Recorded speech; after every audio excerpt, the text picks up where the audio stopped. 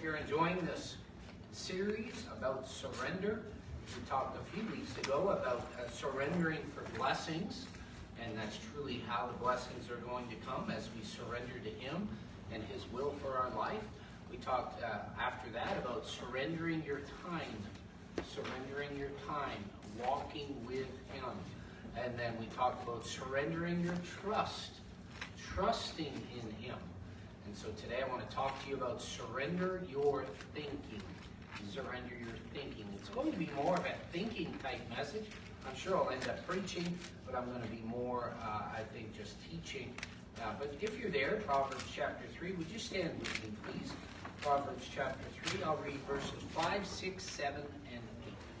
And the Bible says, "Trust in the Lord with all thine heart." Boy, that's a surrender of thinking right there, isn't it? Then it says, "And lean not unto thine own understanding." That is definitely a surrender of thinking. "In all thy ways acknowledge Him." That's definitely surrendering your thinking. "And He shall direct thy paths." And that's certainly a blessing. "Be not wise in thine own eyes. Fear the Lord, and depart from evil." Notice here, "It shall be health to thy navel, and marrow to thy bones." I like how God always puts a command in there, and then He puts a promise attached to it. And if you'll just do what He's commanding you to do, you'll get that promise. You can claim that promise. And that promise is always something good. Have you noticed that? It's never anything bad or detrimental to you. And if you would just do what He tells you to do, then you can have something good as a result of it. That's why I'll say again and again and again, you've got to surrender for blessings. Surrender for blessings. Let's pray today. Father, we love you. Thank you for the Word of God. Pray you bless these thoughts as we look at them today. Help us to surrender our thinking to you. Have the mind of Christ. Work on us today like only the Holy Spirit can. And we'll thank you for it. In Jesus' name, amen. You may be seated. When we talk about surrendering your thinking to God, we're really saying allow God to control your mind. Allow God to control your mind.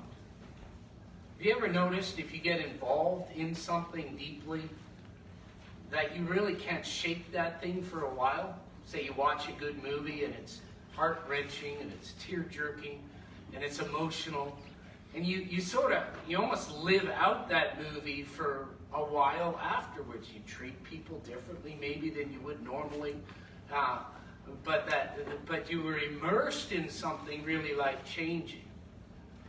That's kind of where we're getting at with these messages on surrender and surrendering our time and our trust, and in this thought, surrendering our thinking. You know, critics of Christianity many times accuse Christians of having all the answers. I mean, we can't help but hide behind this book. Amen. But many times those same critics, they seem to have answers for questions that people aren't even asking. They're trying to divert the subject and divert our thinking. We see that a lot in politics today. Kind of reminds me of that drunk guy that was stumbling down a road and he came by a river and the preacher was baptizing somebody. The drunk came right up to the edge of the river, and the preacher saw him and he yelled out to the man. He said, "Hey, sir, are you ready to find Jesus?" And the man sort of hiccuped and he said, "Well, sure." And so the drunk man went down into the river and the preacher baptized him. And when he came up out of the water, the preacher said to him, "Did you find Jesus?" And the man said, "No." And so the preacher was kind of shocked, and so he dunked him under the water again, and he lifted him up, and he said, "Did you find Jesus?" And the man was a bit more sober now from the cold water in the river, But he still looked at him and he said, "No, I didn't." And so the preacher was frustrated, and so he grabbed him again and he shoved him under the water, harder this time.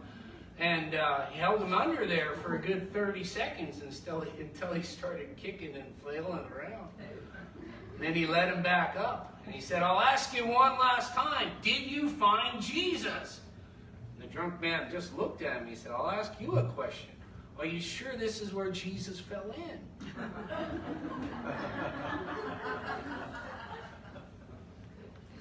We got to watch our terminology, I think. We start asking people, "Did you find Jesus?" And people start wondering, was Jesus lost? I think we got to think about what we say we believe. Think about the way we speak. Think about the way we communicate the gospel. I mean, the critics have all kinds of ammunition because there's some really bizarre Christians out there. Have you noticed? I mean, it was like 20 years ago now, I think, but there was a grilled cheese sandwich on sale on eBay. Went for $28,000 in the end, and it had an image of the Virgin Mary on it. And people just went crazy. Yeah.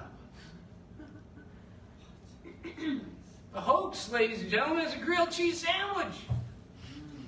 You got to kind of wonder, what do people think of Christians when they think Christians are falling for stuff like that? Is that how Christians think?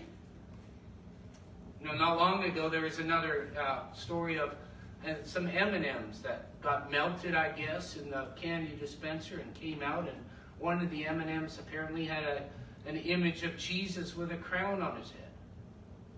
And went for $3,100 on eBay before it got taken off and sold privately to somebody.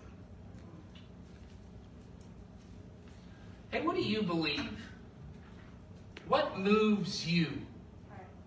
Is it a movie that moves you? Is it your parents' Christianity, what they say you should believe? Is that what you think is right? Have you ever surrendered your thinking to have what would be called a biblical worldview? I'm going to ask you 8 questions this morning. You can answer them out loud if you want, just yes or no, or you can just answer them quietly. But I want you to take note to yourself whether you say yes or whether you say no to these questions. And I think these questions will help you determine, what do you believe? And just answer honestly to yourself as to what you actually believe on these 8 questions. First question is, do absolute moral truths exist? I mean, is there an absolute right? Is there an absolute wrong? Do absolute moral truths exist? Second question, is absolute truth defined by the Bible? Or is it defined somewhere else? I mean, only you can answer that for yourself. I've got my own answer. Third question, did Jesus Christ live a sinless life? Did he actually live a sinless life? You know you're not capable of it. I know I'm not capable of it. But did he? Fourth question, is God the all-powerful creator of the universe, and does he still rule today? There's a bit of meaning in that question. I'll explain it a bit later. But what do you believe about that? Fifth question, is salvation a gift from God that cannot be earned? In other words, there's nothing you can do to get it.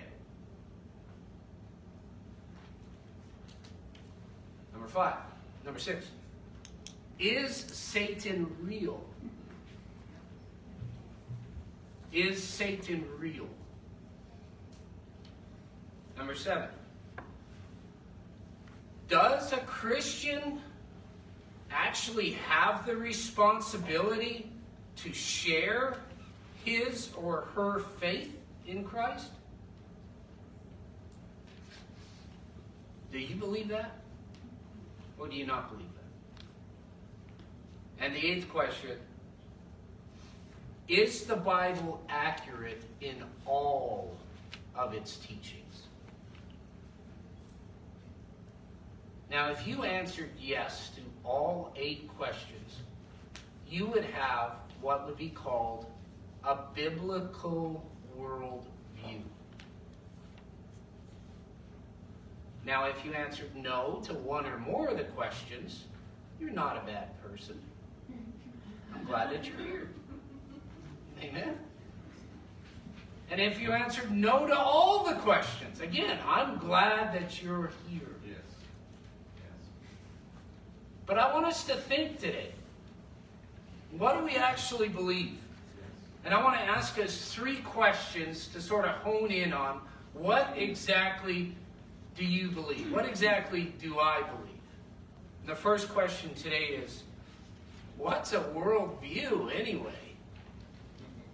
What is a worldview? Now, there's a poll done by Barna Research where they interviewed thousands of Christians in America about their religious beliefs. And they asked them the exact same 8 questions that I just asked you.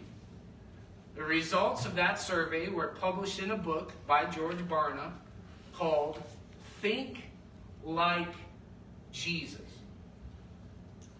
Can I say today, whether you know it or not, you have a worldview.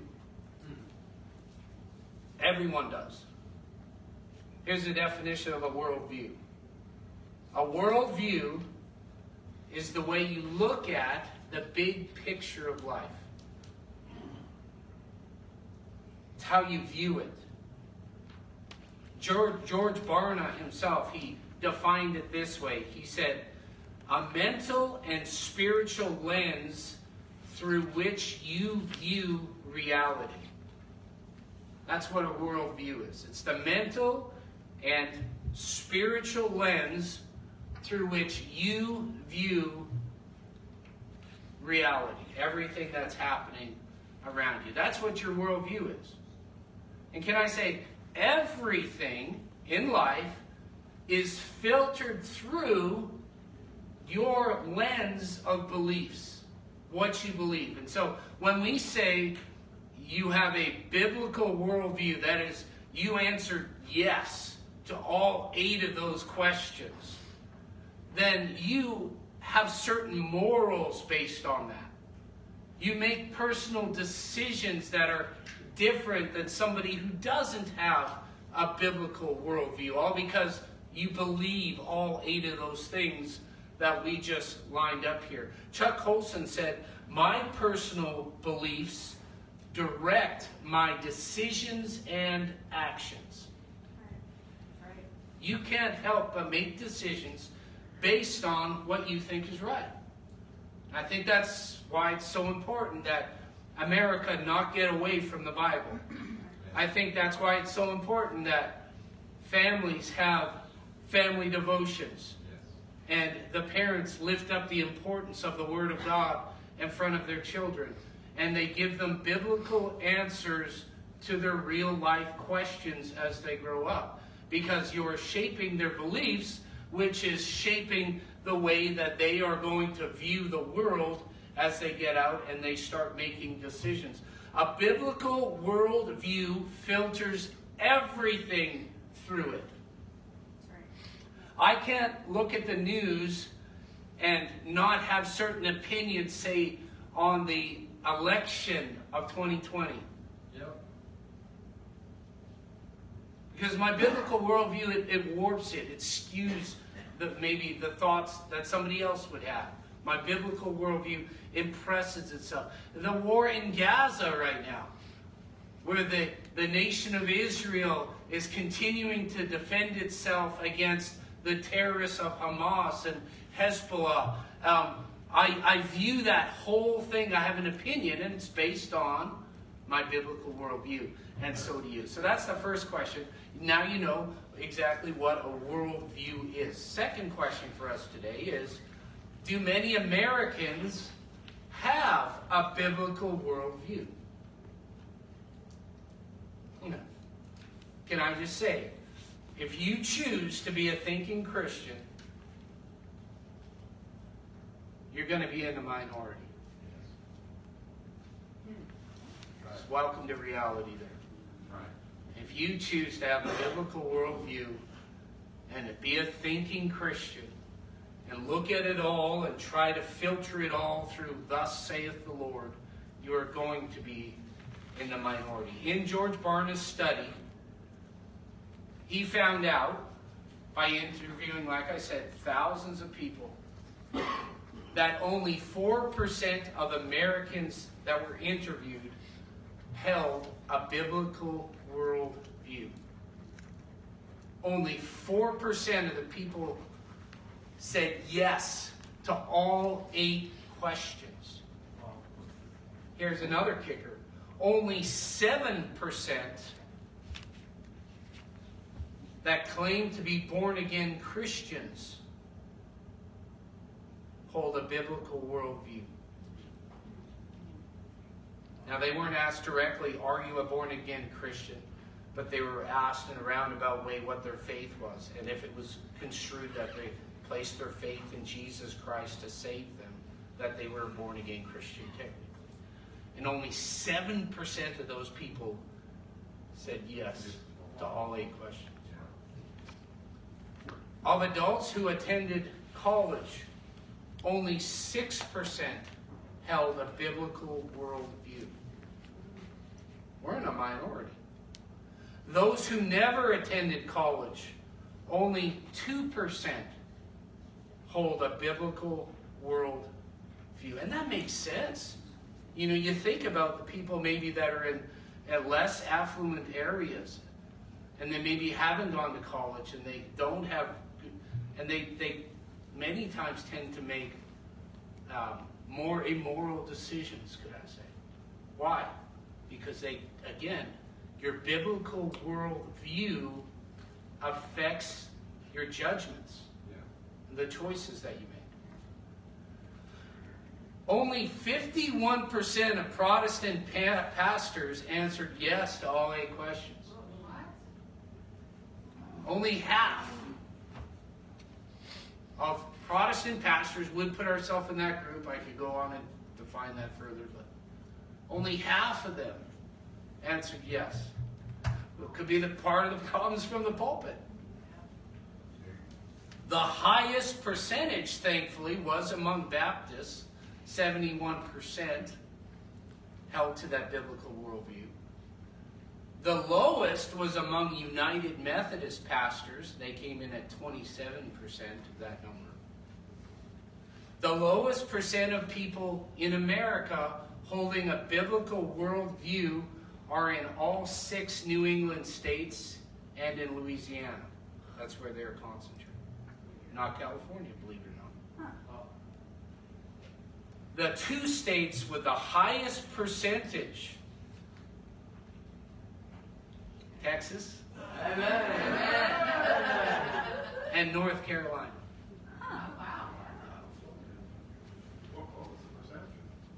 I don't have the percentage. They had the highest percentage. So what you believe about the Bible determines what you believe about current moral issues. It's the goggles, if you will. It's the filter from which you look out at life. Other questions are asked on this poll, like, is living together outside of marriage acceptable? 62% without a biblical worldview said it was okay. Whereas only 2% that had a biblical worldview said it was okay. Major extreme. They were asked, is drunkenness acceptable? 36% without a biblical worldview said that it was okay. So interesting, that's lower than you think. whereas only 2% with a biblical worldview said it was okay. They were asked, is viewing pornography acceptable behavior? 40% without a biblical worldview said it was okay. Whereas only 0.3% of those with a biblical worldview said it was okay. They were asked if homosexual behavior is acceptable.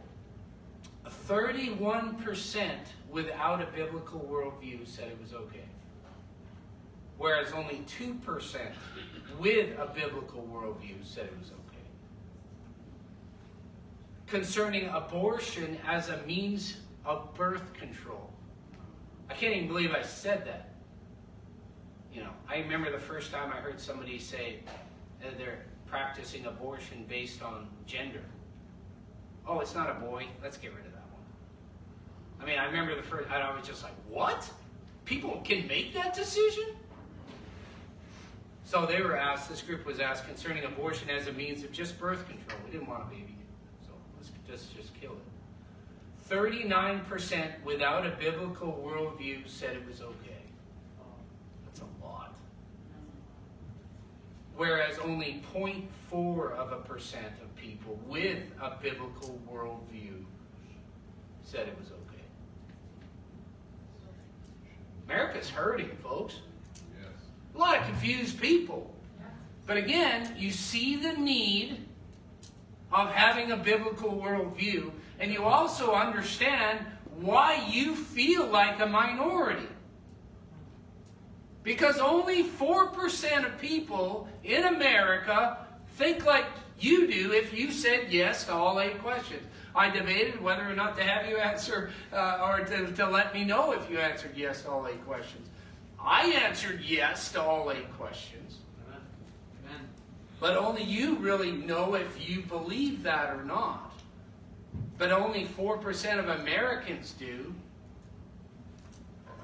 So that poses the question then, what do the 96% of the rest of Americans believe? If they don't have a biblical worldview, what do you have if you don't have a biblical worldview? Now there's 7 other major categories here. I'll just give you 3. The third most prominent worldview in America today is something called deism. And that is this belief that there is a God, but he has detached himself from us. It's like a watchmaker. He built the watch, he built the clock, he wound it up, but then he went to care for other important things. And he'll come back when it's time to manage us. Thomas Jefferson believed this. He was a deist. And that's why I said earlier, do you believe there is a God that created everything and he still rules today? Because if you do, you're like one of the 4%. Because, and by the way, this affects my prayer life, does it not? If I actually believe he still rules today, and he's not an impersonal God that's gone off somewhere, then I will take my trials and my troubles and my heart's desires to him, because I actually believe he's listening like the Word of God says. Yep. That's right. Yeah. Amen. I'm the furthest thing from a deist, except to say, yes, I believe there is a God. And you talk to people, and they say, oh, I believe there's a God, but then they're a deist. And so, whoa. It's the third most prominent worldview in America. The second most prominent belief or worldview in America today is humanism. Yes. Humanism. And that is obviously that there is no God, that this world is all there is, and because there is no God, then humans are the ones to fix things. We're the ones maybe that have caused problems, and we're the only ones that can fix the problems. Interesting to note that Karl Marx was a humanist. Yes. And so if you find yourself thinking, well, I don't know if there's a God, I don't know if he could fix anything anyway, I think I could. And you think the father of communism, he felt that way too. Second most prominent worldview in America today. People not surrendering their thinking to the Bible. The most prominent worldview in America today is something called postmodernism. Postmodernism. And that's this idea where your God exists if you believe he exists. And your truth might be true for you, but it's maybe not necessarily true for me, but that's cool. That's all right. That's just fine. Number one worldview in America today is that let's just live and let live. You can't dogmatically say anything. Everyone's more intelligent than that. This is what we believe, and this is what they believe, and we only have a small, and you just hear, every excuse in the book to justify that. I say we need some real Christians in America today that are truly surrendering their thinking and truly thinking about their faith. And of course, these are going to be serious Christians who have developed a biblical worldview and not only say they believe what the Bible says, but they actually know what the Bible says, and they actually use it as a filter to engage in the rest of the world, to counsel and to share their faith with other people. Remember, Jesus said in Matthew 22:37, "Thou shalt love the Lord thy God with all thy heart, and with all thy soul, and with all thy mind." Right. Surrender your thinking. You're not going to understand it all, but you could believe it all. You could surrender to believing it all. And just by doing that, it'll affect your worldview. It'll affect the decisions that you make even as you leave this place today. Third question to help us analyze this today is, what are the benefits then of a biblical worldview? What are the benefits of it? Or what does it mean to love the Lord thy God with all your mind? Let me say first and foremost that your mind is the control center of your life. Now in the Bible, the word heart means mind. It's the control center of your life. Many times when you see the word heart, it's talking about your mind. It's talking about the control center of your life. That which you think of. It's not necessarily talking about the blood pumping organ in your chest. It's talking about your mind. Now, over 800 times in the Bible, the word heart is used. I told you this was going to be a bit of an information type message. But the Bible says, as a man thinketh in his heart, so is he. Well, then it really matters, doesn't it? If what I go around thinking about and what I surrender to think about determines who I end up being and what I stand for and the moral decisions that I make, I better make sure that I'm thinking on the right things. And just like we have computers today that need virus protection and malware protection and all that other stuff, because there's some evil genius out there that wants to write a program and just cause as much havoc on you as possible just for fun. Right. I better be careful with my mind, because as a man thinketh in his heart, so is he. Proverbs 4:23 says, "Keep thy heart with all diligence." Why? Because out of it are the issues of life. And so I say it again, and I can't stress it too much. Surrender your thinking. develop a biblical worldview. Look at that one question where you answered no, or those multiple questions where you answered no, and define that for yourself and ask for faith in that area and develop a biblical worldview. Why is that important? Because you're guarding your mind. You're protecting your heart. You're stopping doubt from infiltrating your mind and your thinking, and it'll destroy you. You've heard the old adage. Is that how you say it? Adage? Adage. That sounds so much more European. Let's go with that. Sow a thought. Hey, with me, would you? Sow a thought. Sow a thought. Reap an act. Sow an act. Reap a habit. Sow a habit. Reap a character. Sow a character. Reap a destiny. You are what you think about. Why is it so important we get in our Bibles every morning anyway? Oh, absolutely. Why is it so important that we find out what God says about a certain issue anyway? Yes. Why is it so important that we live by faith anyway? Because we are what we think about. A biblical worldview is simply allowing God to control your thoughts. Or to put it another way, it's you and I thinking like Jesus. Yes. You know, in Philippians where he says, let this mind be in you, which was also in Christ Jesus. Think like I think. You surrender your thought pattern and your way of thinking, or the way you've always thought about something, to me, and you take on my mind instead.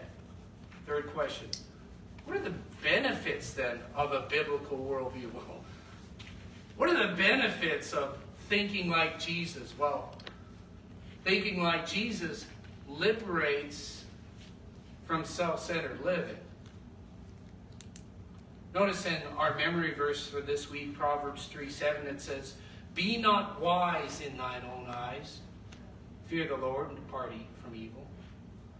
But it starts with that little phrase, doesn't it?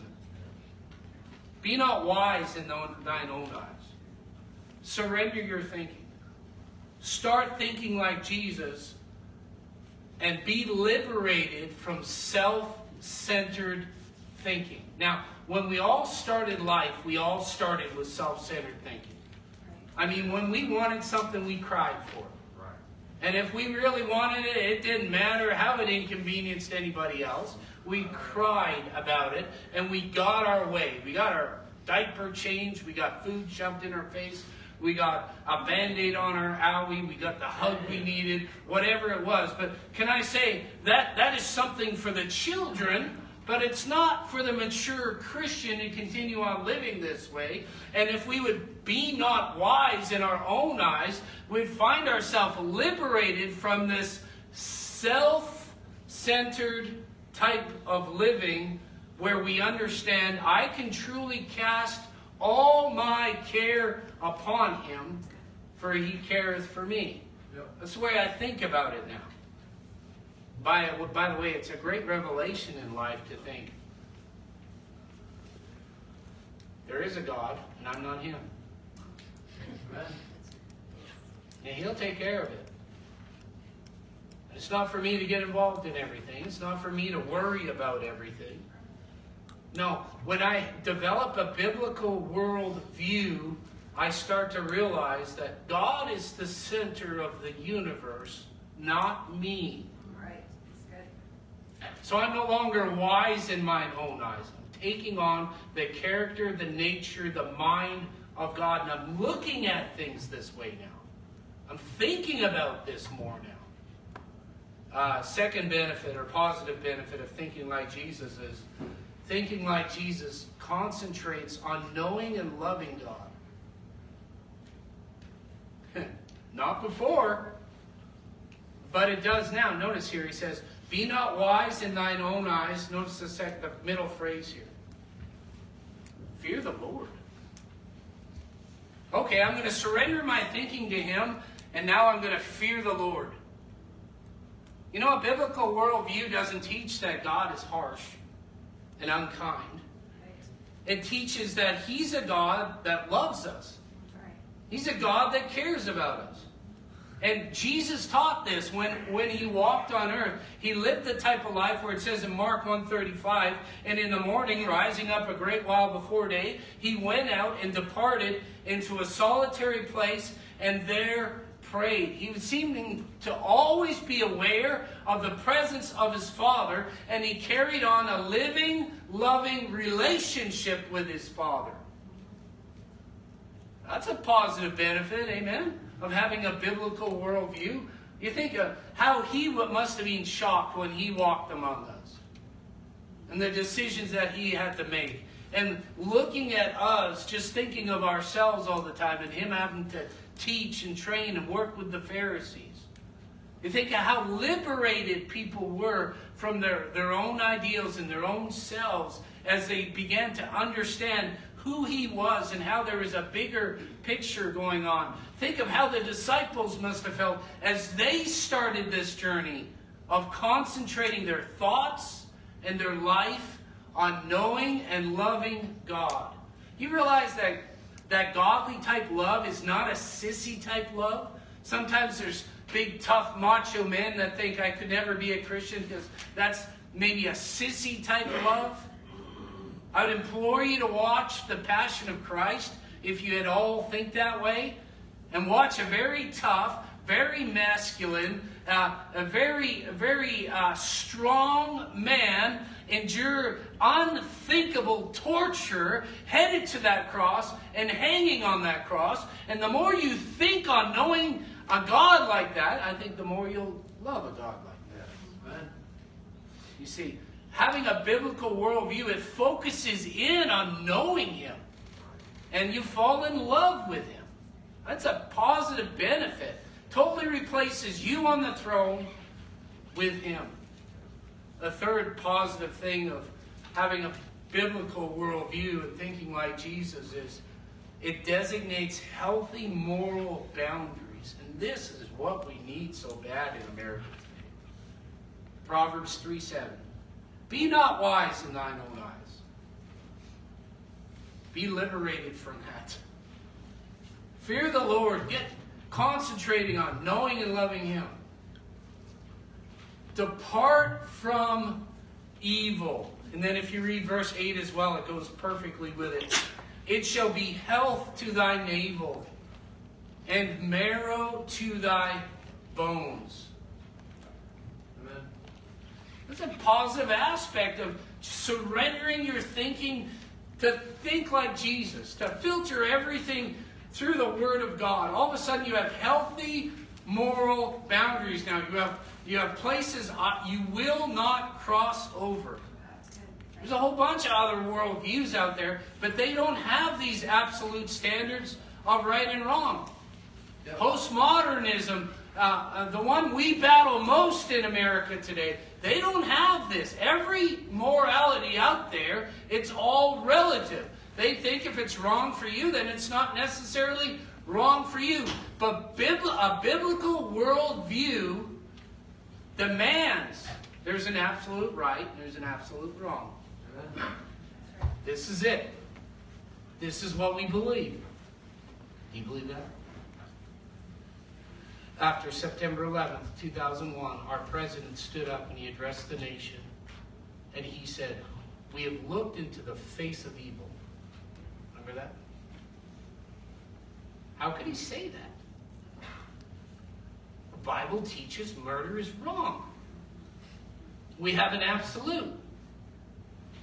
He had that biblical worldview. He had that framework to work on. Write this down if you would. The only morality that works is a morality based upon absolute standards. That's the only one that works. That's why it's so important that our governments stick to the principles of the Founding Fathers. Postmodernism doesn't say that, though. What they're trying to bring in isn't the same. What they're teaching the children in the schools isn't the same. They try to teach that there's many moral standards. There's many different types of moral beliefs, and it's based on culture. No. No. That's not right. It's not right at all. Because then you would have to say that the people that flew the planes on September 11th into the trade towers were really heroes. That's right. That's culture. Because their culture said that. Their ideology pushes that. They do what's right in their own eyes. There's no moral absolute there that says this is wrong, murder is wrong. You'd have to say the same thing about the Nazis and what they did, because they had a culture of this is right and this is wrong and they're wrong and they need to be eliminated. Right. And this is for everybody's good. So it won't work. We need a standard Yes. of absolute right and wrong. And ladies and gentlemen, the standard is the Bible. Yes. It's the only one we got. It's it. It's it. We must filter everything through it. That's right. Watch the news and think of the Bible. Have a conversation and think of the Bible. Leave here today thinking of the Bible. And can I say, think of those 8 things, and I'll list them again. Live a life where you believe moral truths exist. Have the Bible define absolute truths for you. Believe deep down in yourself that Jesus really did live a sinless life. Believe that God is the all-powerful creator, and he still does rule over his creation today. Believe that salvation is a gift from God, and it cannot be earned, and there's nothing we can do for it. Believe that there is a real living devil, and he walketh about as a roaring lion, seeking whom he may devour. Believe deep down inside yourself and let it affect you that a Christian does have the responsibility to get out and share their faith Amen. with others. Yes. Why? Because it's part of your biblical worldview. Right. Because God says to. Believe the Bible is accurate in all its teachings. And the next time you go to it at devotion time, you'll go to it with less doubt Yes. and more faith. And he can just speak candidly to you. America doesn't need more grilled cheese Christians. We don't need more melted M&M Christians. No, what we need is to surrender our thinking to God. And the greatest example of the power of surrender was Jesus himself. Yes. John chapter 10, verse 17, he said this, "Therefore doth my Father love me." This is interesting. He said it. Yes. Yes. "Therefore doth my Father love me, because I laid down my life." You see the surrender? That's why he loves it. That's what he said. I'm not saying he's not going to love you if you don't lay down your life. But that's what Jesus said. "Therefore doth my Father love me, because I lay down my life, that I might take it again. No man taketh it from me, but I lay it down of myself. I have power to lay it down." He gives us a free will. Isn't that wonderful? He says, "I have power to lay it down, and I have power to take it again. This commandment have I received of my Father." This is the Father's will, and I'm just doing it. What a great example of surrender. As he hung on the cross in Luke chapter 23 and verse 46, and when Jesus had cried with a loud voice, he said, "Father, into thy hands I commend my spirit." Surrender. That's right. Yes. Even surrendering his spirit. Are you willing to surrender your thinking to the one that made you, and to the one that rules today, and to the one that you will meet someday? Are you willing to say something to him like, "Today I surrender my doubts, my fear, my future, my will, my thinking. Today I surrender my spirit, my life to you, Lord. Would that be you today? Live a life of complete surrender. Would you stand with me today with your head bowed and your eyes closed? I wonder if God spoke to your heart about something today, and today you would surrender it. I wonder if you thought today, you know, if He is real and if He is right and if He is ruling, then I'm in a whole heap of trouble, and you want to get surrendered today. Now's the time to do it.